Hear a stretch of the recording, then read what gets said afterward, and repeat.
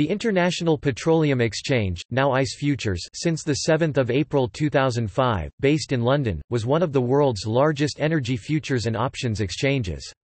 Its flagship commodity, Brent crude, was a world benchmark for oil prices, but the exchange also handled futures contracts and options on fuel oil, natural gas, electricity baseload and peakload, coal contracts and, as of the 22nd of April 2005, carbon emission allowances with the European Climate Exchange (ECX).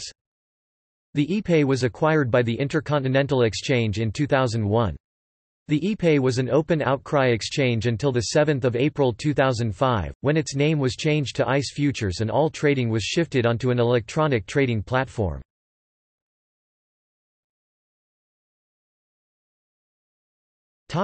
History.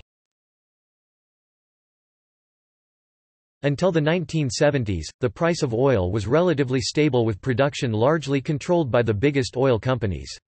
During that decade, two oil price shocks led to continued price volatility in the market, short-term physical markets evolved, and the need to hedge emerged.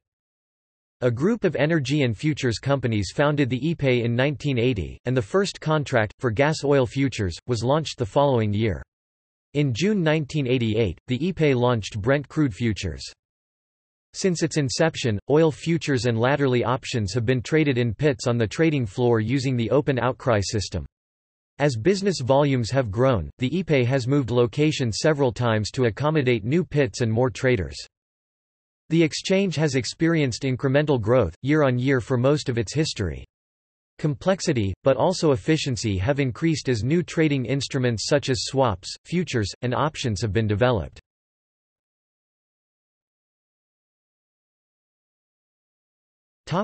Contracts. Since 1997, the ICE Futures has expanded its offerings from Brent crude and gas oil to include natural gas 1997, electricity 2004, and ECX carbon financial instruments 2005. These expansions have allowed ICE Futures to offer a wider range of energy products. More advanced transactions are also now possible, due to cross- and multi-product transactions, which eliminate the need to use multiple markets or an advisor.